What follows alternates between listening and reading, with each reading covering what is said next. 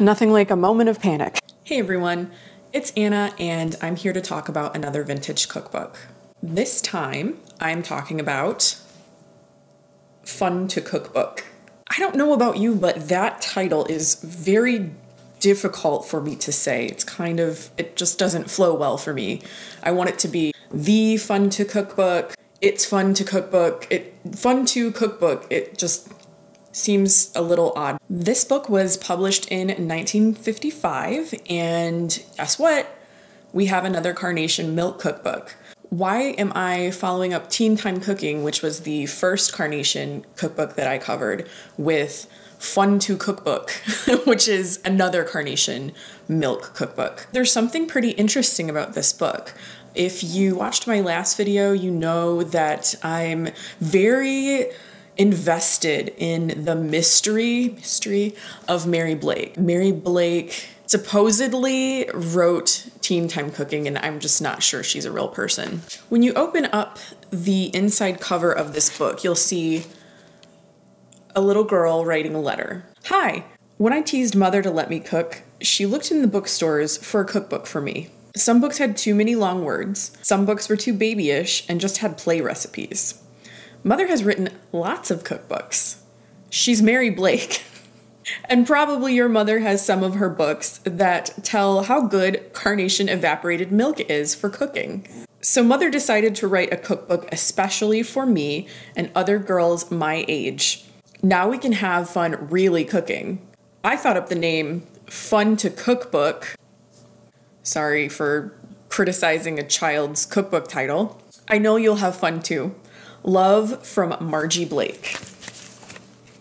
So we've got Margie Blake, daughter of possibly fake person Mary Blake, writing a little welcome intro to her cookbook. I've already said, and you can probably already tell, I love vintage cookbooks, but I have a really special place in my heart for vintage cookbooks that are for children. Probably started when I was really young. I was cooking from, I think it was like a Betty Crocker's children's cookbook from the 70s. I'll probably cover that one in the future because I have my original copy. I just think they're a lot of fun. It takes me back to when I was learning how to cook when I was a kid. There are often some pretty interesting recipes. Sometimes you end up cooking them for years and years and they become a family favorite. I am impressed with this book, to be honest. This book does focus more on the fun of cooking than it does preparation for running your household in the future. This book is for 8 or 9-year-olds, so I would be really concerned if the focus was actually let's run a household soon. This book progresses in a really fun way too. It kind of takes you through Margie Blake and her cooking journey. We start out with my first day in the kitchen, and it covers some basic tools, different types of knives, measuring spoons, the different types of measuring cups, learning how to clean up the kitchen, safety rules, all super important things to learn. Important things that are stated in a way that doesn't say you're going to be a wife someday. It's a little bit more open-ended than some of the cookbooks that I have covered previously. This book is a little bit different than some of the others in the way that it teaches you how to cook. It focuses a little bit more on basic formulas, I guess you could call them. It's not so much like each individual recipe as much as it is, here's how to cook vegetables in general. Here's how to make a cheese sauce that you can then use to put on top of the vegetables or make macaroni and cheese from. It's sort of more focused on building blocks than it is individual recipes. For example, there's a section called Everybody Likes Sandwiches. Instead of being like, here's how do you make a ham sandwich, it's here's how you make sandwiches in general. Get your bread together, put it on a cutting board, spread it with butter, and then it goes over some possible fillings. And it's not like, here is each individual filling. It's like, okay, you could take some mayonnaise, some chopped celery, not if you're making the sandwich for me, please. Then add like chicken or tuna or whatever, like whatever you have in the fridge, make a spread out of it and then put it on the bread. I really like how they do this. There's another section in this book about one dish meals, so casseroles. You know I'm not afraid of a casserole. Here it is, one dish dinners. So it explains what a casserole is, and then it teaches you how to make a cream sauce. So typically, I think today people often use like a cream of mushroom or a cream of chicken soup. At this time, it was probably more common to use a cream sauce as your base, and then you could season it however you wanted. So basically, it kind of shows the formula for what you mix together to make this casserole. Chopped leftover roast meats, so chicken, beef, what have you, a cooked vegetable, some macaroni or rice, and then your cream sauce. And then you mix it together and bake it in the oven with a topping. So that's pretty great to me, honestly. It teaches you how to use up maybe some leftover items in your fridge. It really gives the opportunity to have a little bit of creativity in the kitchen. I think it's just a great skill to learn, and I'm super impressed that it was in this book and being taught to 8 and 9-year-old children. Another thing I really like about this book, there's only one gelatin salad in it, and it is not a savory gelatin. 5-Minute Fudge appears in both this book and Teen Time Cooking.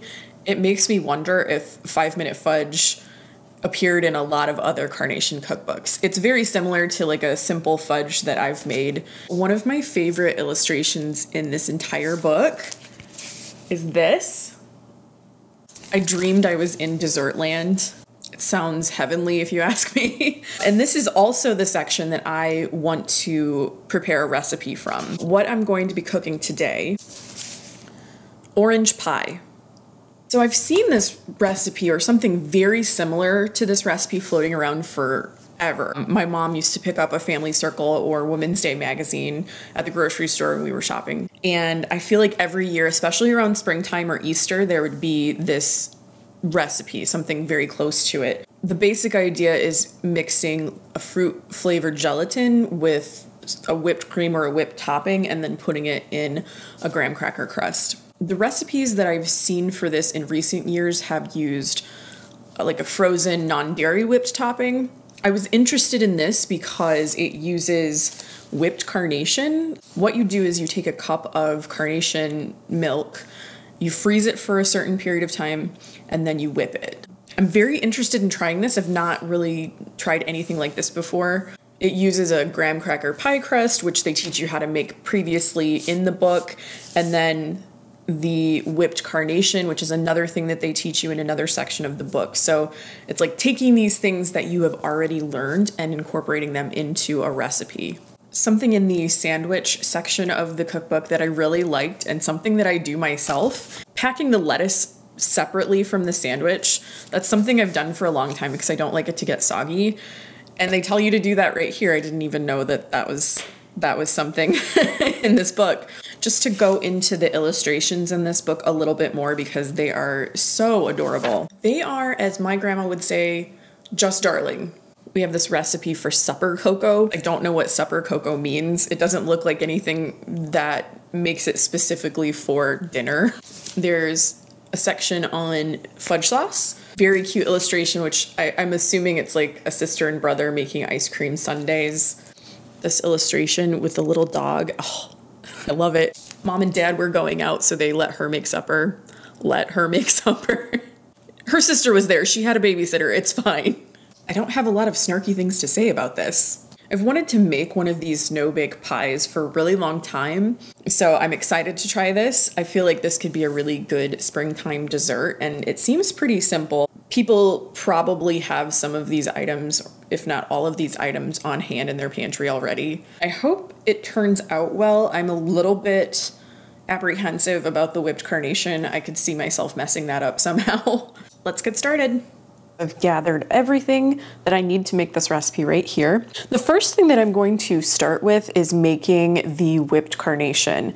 It's kind of a separate recipe, and in order to make the whipped carnation, I have to pour the milk into a pan and then freeze it for at least 20 minutes. I made my graham cracker crust last night and let it sit in the fridge overnight. That was another part of this recipe that needed a little bit more chilling time because the pie itself needs to chill for at least 2 hours In this book, it says 2 hours. I've looked at some other more modern recipes and it's set up to 4 hours. So we're just going to put it in the fridge and chill it and just keep checking on it.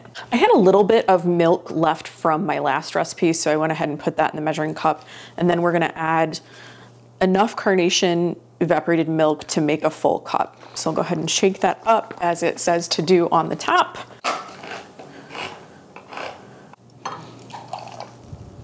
In order to make the whipped Carnation, you have to start with 1 cup of evaporated milk, which you then pour into a shallow pan. It said a refrigerator pan in the book. I think substituting this aluminum cake pan will hopefully work, so I'm going to put that in the freezer now. That really didn't look like enough milk to produce 3 cups of whipped topping, but I guess we'll find out. In the meantime, I'm going to start with zesting my orange. I already washed this. You want to make sure before you use any kind of citrus rind that you wash it off. So we need a teaspoon of this. I'm gonna go ahead and start zesting it now onto this cutting board. I was surprised to see citrus zest in a children's recipe. I don't think that's something I ever encountered in anything that I cooked. Advanced maneuvers. It smells awesome. Let's see how much we have. Wow, not even close. We need a whole teaspoon of this. I've seen people do it this way, like the way that I'm doing it now.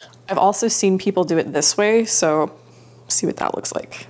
It feels a little bit more awkward. I'm just not used to it. Compelling content. We have almost a teaspoon, so I'm gonna go with it.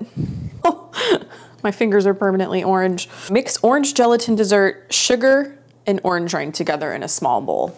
I have a small bowl right here.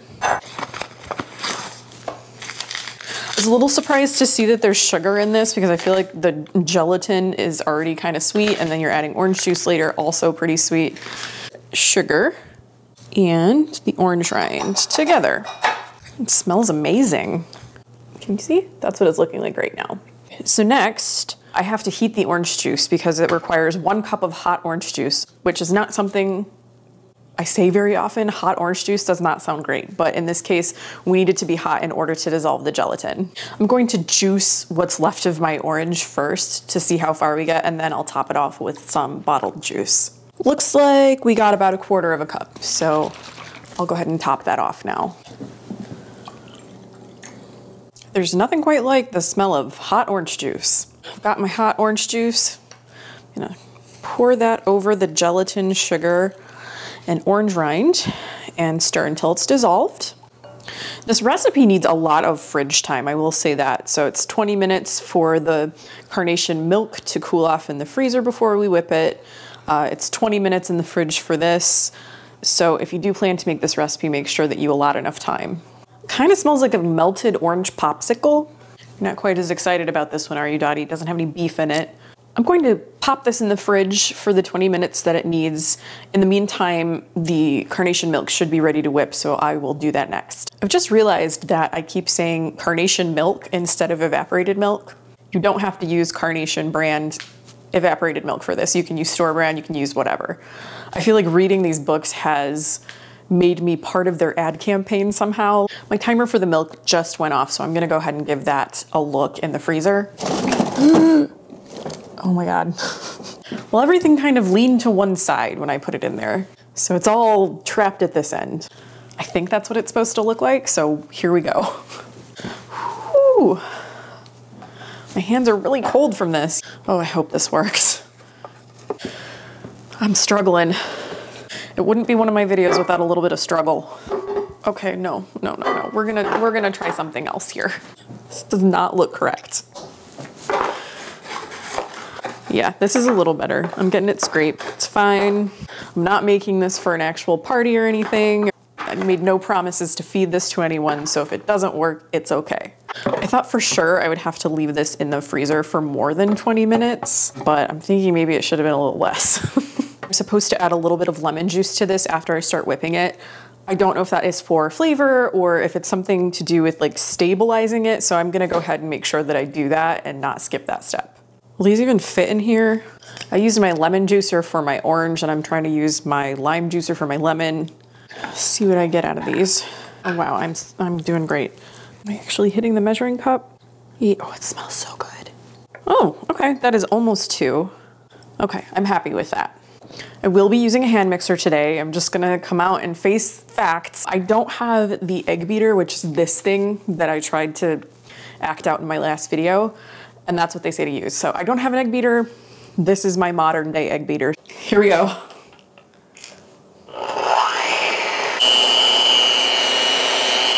After this begins to stiffen up, that's when you add the lemon juice. And I'm surprisingly, you know, it's thickening up. So let's add our lemon juice and see what happens.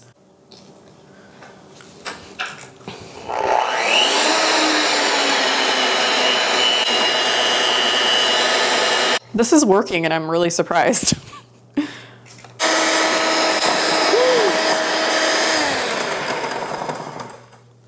I kind of can't believe it. It says to whip until very stiff. It doesn't say how long that takes, but I think we're getting there. Look at that.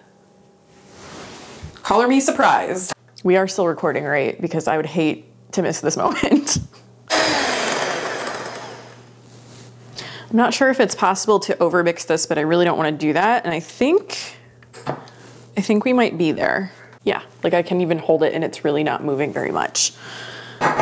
I'm going to see if the gelatin mixture is ready. What I'm afraid of is if the gelatin mixture is still like slightly warm, it might ruin this whole thing that I just did by melting it. So let me take a look. Okay, it's still a little toasty. Like it's not bad. This is supposed to be in the fridge for 8 more minutes. I'm kind of thinking of putting it in the freezer just for a little bit. I don't want to mess anything up, but I also kind of want to speed things up here. Feeling impatient. Okay, let's put it in the freezer. Oh, damn. I just tasted a little bit. If you're using it as a whipped topping for something, you're supposed to sweeten it. But since it's going into some already sweet ingredients with this pie, you just leave it as it is. So basically right now we have milk and lemon juice.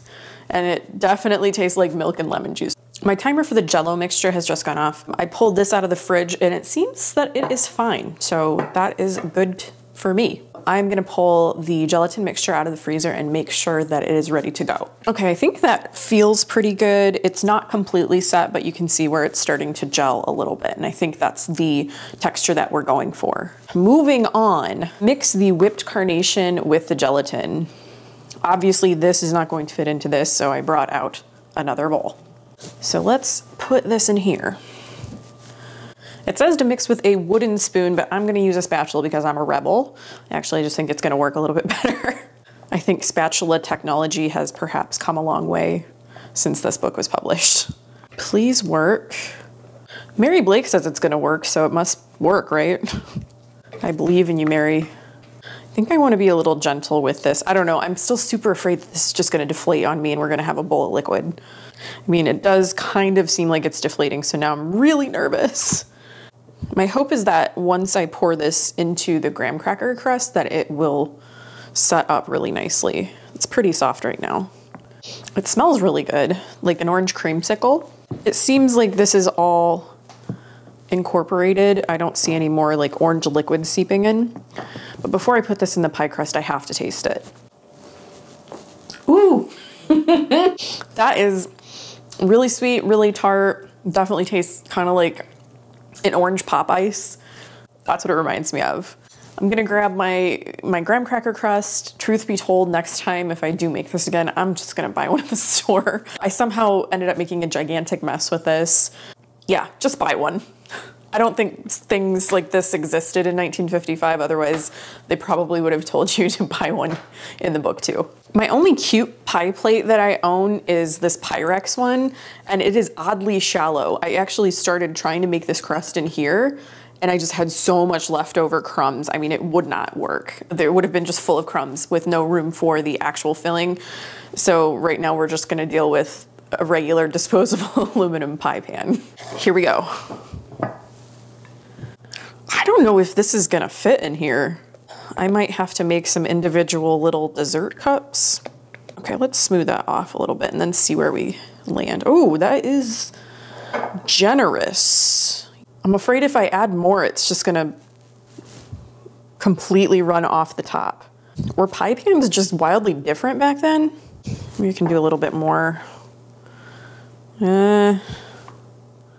I am not confident. Let's try it. Oh, nope. Oh gosh. That's like on the verge of collapse. So we'll put this in the fridge. I'll just scrape the rest of this into a little dish and we can eat it like that by itself.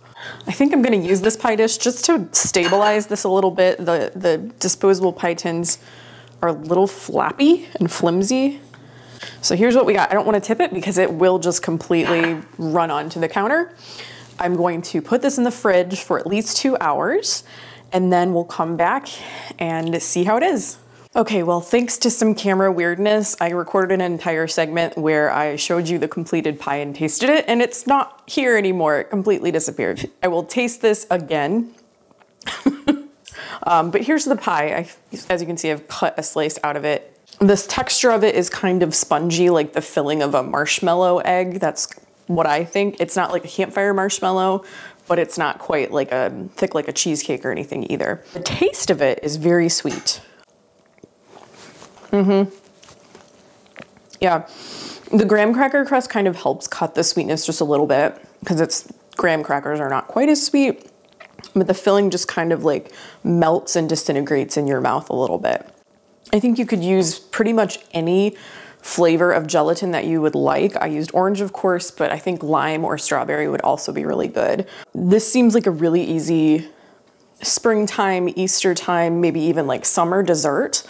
This one in particular tastes a lot like an orange creamsicle, so if that's your thing, you would probably really like this pie.